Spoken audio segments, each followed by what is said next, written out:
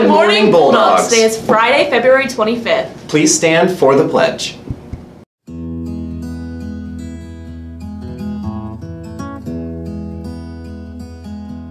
I pledge allegiance to the flag of the United States of America and to the republic for which it stands, one nation, under God, indivisible, with liberty and justice for all.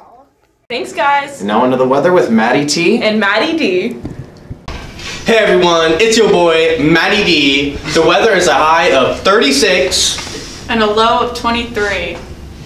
Booyah! Ryan, we haven't had EPTV in a really long time. Yeah. So you know what we have to check up on? The sports. Yeah, with EPSN.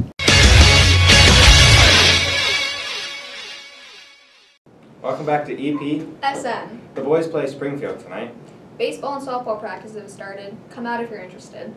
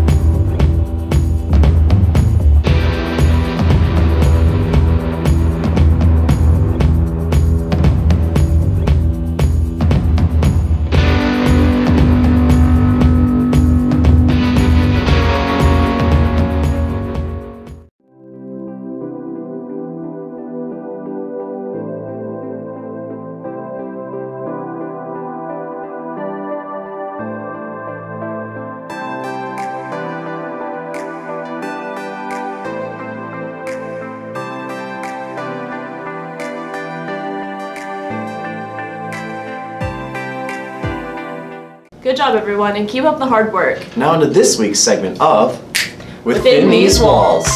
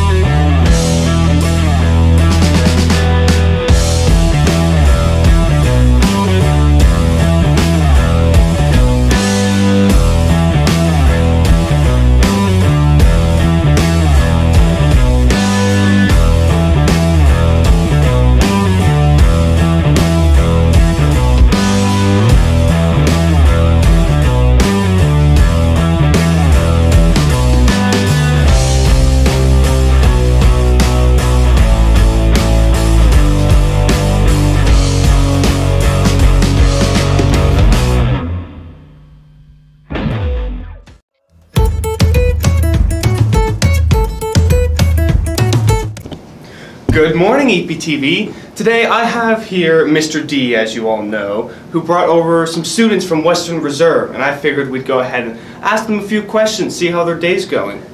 So, Mr. D, what's up, man? What made you decide to partner with Western Reserve in this school collaboration project? Well, coming into the school, we know we wanted to do build on the student advisory committee, and kind of involve some different schools, get some different ideas. But more importantly, I knew Western Reserve has partnered with us before in previous districts.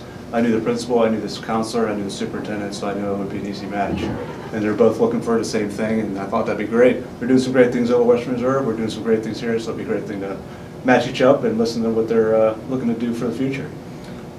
Sounds great. I can't wait to see what Western Reserve is doing that we could possibly bring over here. It's exciting. They've been talking a lot today, it's been fun.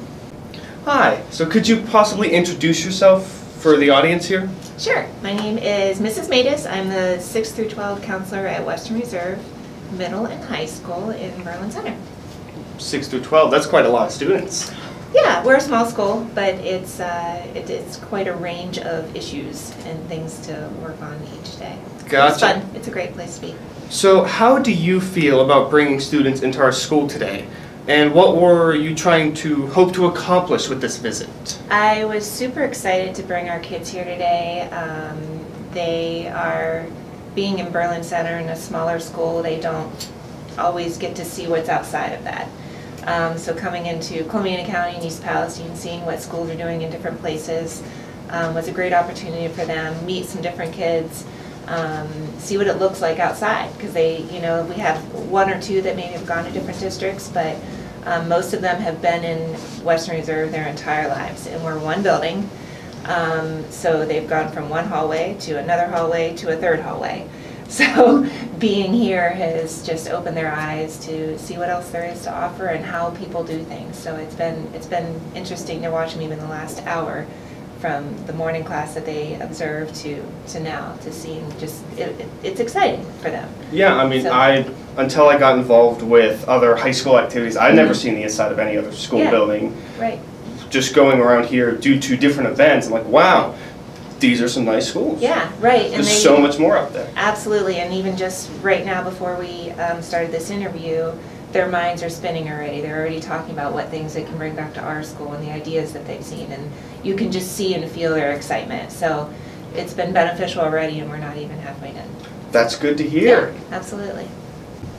So I hear you're the principal at Western Reserve, is that right? Last time I checked, yeah, that's pretty accurate. I'm actually the principal of the middle school and high school. Yep. Oh. I'm in my 4th year out there, so. 4th year, that's not too bad. Yeah. Say, is there anything we do here at East Palestine that you would like to implement or take back to Western Reserve? Yeah, I mean, several things. I've been coming out here monthly now for several months, and, you know, for example, what we're doing right now. I think it's an amazing opportunity for kids to really put their artistic talents to use and just prepare them for some real-world opportunities when they leave, you know, high school, and regardless of what program they go into post-secondary, or if they even choose to. You know, on top of that, the cafe is a pretty neat feature, to be very honest with you. That's something we've been looking at pretty hard, trying to find ways to implement it in our school. I just think it's nice to have a gathering place where kids know to go each morning and, you know, get some juice, water, snacks to get through the day. So, you know, on top of that, the building and trades class, where, you know, kids are building dice and doing some amazing stuff with woodworking ability, and it's just, it's fun to get out and see what other schools do, when sometimes, you know, I think people are just afraid of change, and they think that things just aren't possible until you see someone else doing it, and you realize, okay, well, how can we make this happen? Because there's a lot of positivity that surrounds it. You know, and honestly, the advisory council, while we come out here each month, I think it's important that kids have a say. You know, I mean, I think for too long, it's all been adults say this, do this, and here's why. You know, I think kids need to be empowered, because, again, you invest 13 years of your life to get that diploma at the end of the road, and I think they need to have a say in what goes into the environment, the culture, and how to make things better, because it's a business of education. We're always looking to improve. Oh, absolutely. I mean, it's always better to improve, get better, hear what the students have to say, obviously. I think people are too afraid to change at times, and that's where I think it's nice to have this collaboration with Mr. D and, you know, and other schools, and get the kids out, like Mrs. Maida said, and see some of the fun, exciting things going on that we can easily implement back at Western Reserve. Just people need to be willing and eager. All right, glad to have you. Thanks for having me. So let's go ahead and ask the Western Reserve students who are visiting us today and their tour guides a few questions as well. So the first question I have for the EP kids: what were you most proud of showing your student visitor today as you went around the school? I definitely think EPTV and the Bulldog Cafe. Oh, obviously, those are some of the best features of the school. Question 2. Have you learned anything from your visitor that you think we should look into doing here at EP? Well, some of the students were telling me about t-shirt making that they do there. T-shirt making? That would be a cool class. Question 3. How interested are you in going into Western Reserve for a day just to see how their school works on a day-to-day basis? I think it would be really cool just to see how another school operates. All right. let's go ahead and ask our Western Reserve guests here some questions as well. For the first question I have, what is the best thing about Western Reserve? Or, in other words, what do you enjoy most about your school? How friendly and all respectful all the students are. Oh, that's good to hear. Friendly peers is always a big thing to have. What is your favorite subject in school? And is there a class you like the best? I would have to say English is my favorite subject, and then my favorite class is also English, just due to the teacher and like the freedom that you have with reading and writing. Oh yeah, I love my English teacher as well, but I hate English as a subject. So the next question I have here is, what things, if any, do you like best about your visit today? I had a lot of fun with the psych class, and I hope that we can get it at our school. I enjoyed that class myself. Seeing how we do things here, is there anything you think your administration should try or do at your school? I think that it would be cool if our administration let us have a cafe. Cafe is always a good favorite out of the community, and I hope it goes well if you choose to do so. The final question I have here is, have you enjoyed your day here at East Palestine High School? And was it helpful to see how things work in a different district? Yeah, I did enjoy the day here. The students here are really welcoming and polite, so that's good. But I did think it was helpful as I can bring some things, new things to my district, my school specifically, especially with my administration. They're being very open and welcoming to new ideas, especially Mr. Sonner, so that's great. Well, that's great to hear, especially I'm sure these people back here would be glad to hear that they're doing a great job. And with that wraps up my interview for Western Reserve. I hope you guys enjoy the rest of your day and have a great time here. And I'll see you all guys in Today in History.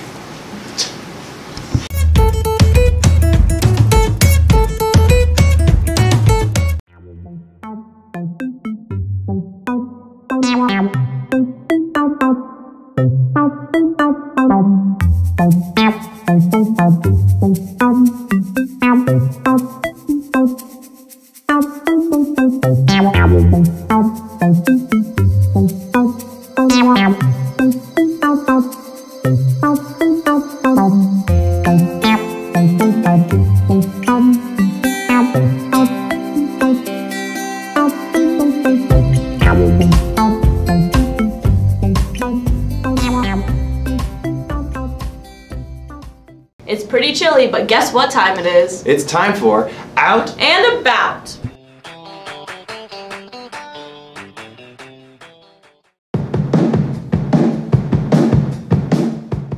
Hi there!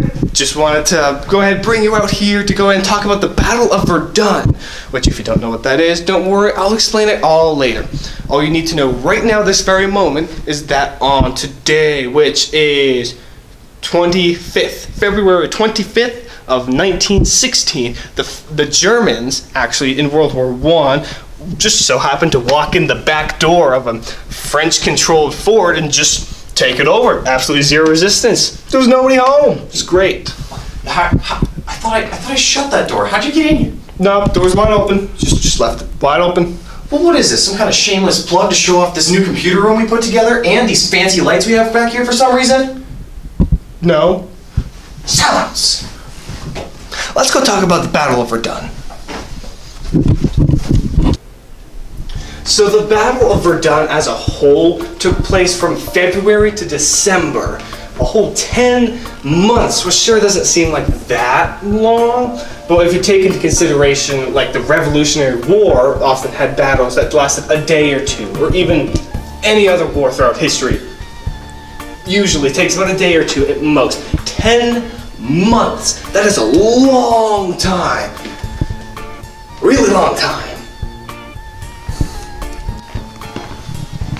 Being such a gigantic battle, there were so many estimated casualties, with a total somewhere around 700,000. The French totaled 400,000, the Germans 350,000, and most say about 300,000 died.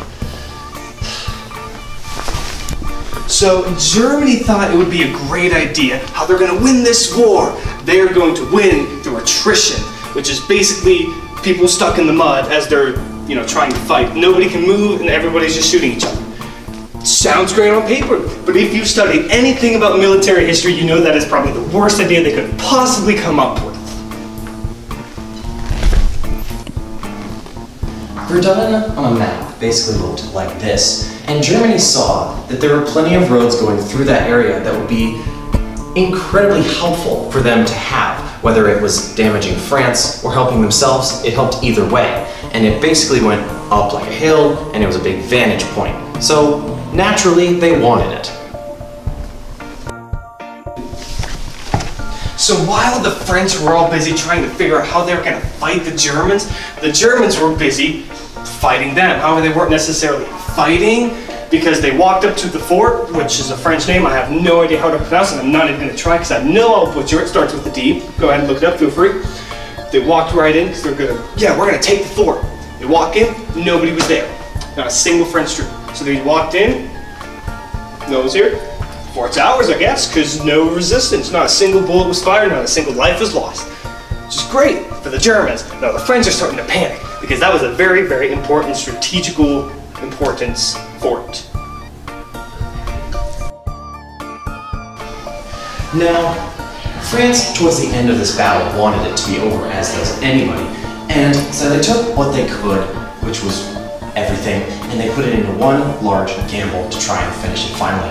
Which they did. Of course, that's speaking fairly vaguely, but this is supposed to be a short video. As you know, they won the battle, they won the war, and it really did pay off. Alright, that's our oversimplified version of the Battle of Verdun. Hope you guys enjoyed this week, and hopefully we will be back next week. And at least now, of course, you know what would have happened if this year was 1915. 1916. Back to you, Brian. Oh, hey, you're here. Hey, back to you, buddy. Back to me. Yeah. In the studio. Thanks, me and another shirt. Wait, where was Tristan and all of that? Where is everybody?